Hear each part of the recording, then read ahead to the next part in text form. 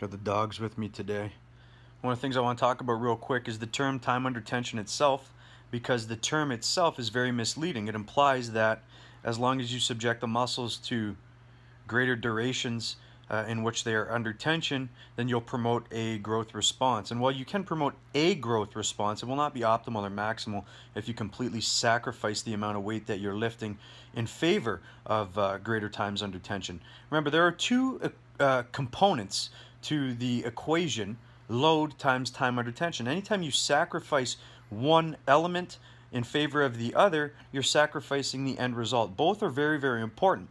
The load is required to force the muscles to be worked, and the time under tension means that over time you will not just recruit the muscles, but you'll fatigue them. And obviously, if you want to build muscle, you need to both recruit and fatigue as many muscle fibers as possible. So the term itself, time under tension, is very misleading. A better term would be time under optimal tension or time under maximal tension, because the load is still important.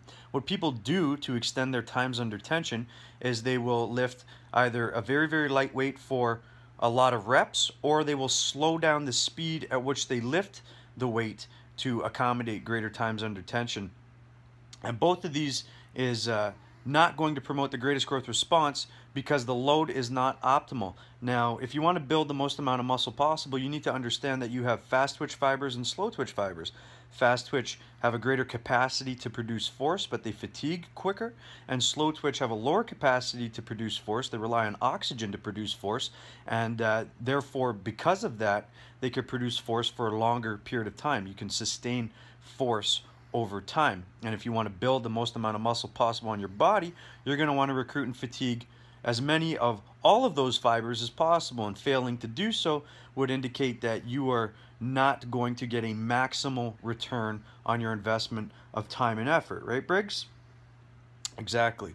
So one of the things you want to do is never ever sacrifice the amount of weight that you're lifting to facilitate greater times under tension, because if all you focused on was time under tension, you're missing the forest for the trees. You're not seeing the bigger picture. So some people will say, oh, well, you know, I did like 30 or 40 reps, or I took me like 10 seconds to do a rep, and I did like 6 or 8 reps, and I got 60 to 70 seconds of tension. But the load was extremely suboptimal. Whereas if you lifted a weight that you could only perform maybe 3 to 5 reps, and it took you 15 to 20 seconds to do so, but you did that 4 or 5 times, now we're talking of anywhere between, 60 and 75 seconds of tension with a significantly greater load. And what's going to have a greater impact on growth is the greater load times the time under tension. So the argument then could be, well, yeah, I did 60 to 70 seconds of tension in that one set, so I did that 4 times. Well, now we're talking about 240 to 280 seconds of tension. Doesn't that count for anything, Ben? Well, let's look at it this way. If you went to a restaurant and it sucked, the food was fucking garbage, but they had big portions, would you be like, you know what, the food was shit, but I got to eat a lot of it? Wouldn't you rather go somewhere where the quality is better, and if you want to eat more, you can simply order more? Obviously, it'll cost more, but it's of greater value and benefit to you because it tastes good.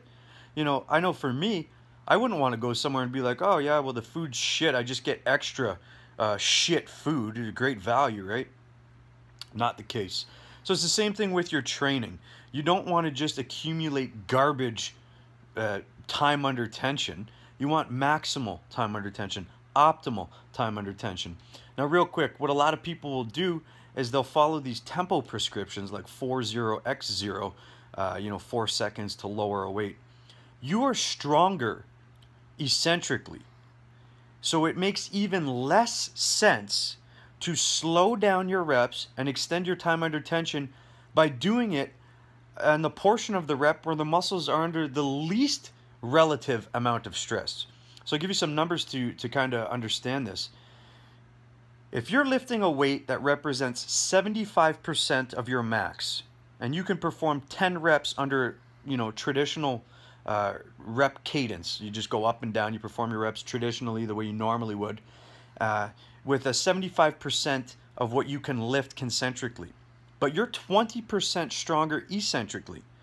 This means that the amount of weight you're lowering relative to what you could lower represents roughly 55% of that. Why would you want to increase the time under submaximal tension, under the least amount of tension? Now, there are benefits to performing slow eccentrics. It turns on mTOR more than any other type of contraction, which is responsible for promoting protein synthesis and building muscle. But you don't need to do all of your reps of all of your sets really, really slow to do that. You can lift a weight that you could lift, 15 to 20 times and perform 1 or 2 sets of 6.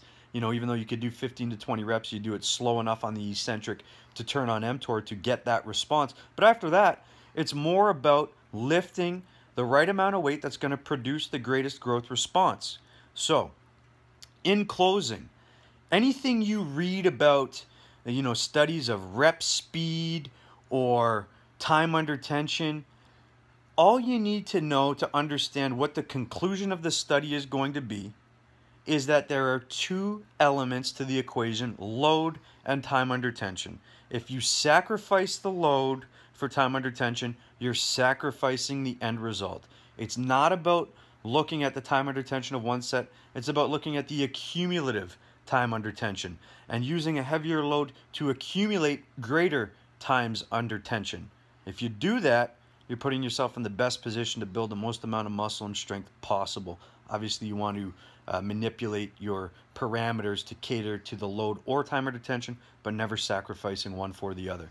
So, if you like the information, feel free to share it. Click the fucking button at the bottom, subscribe to the channel, and I'll keep bringing it. So will Briggs, and so will Cannoli, these sleepy fucks.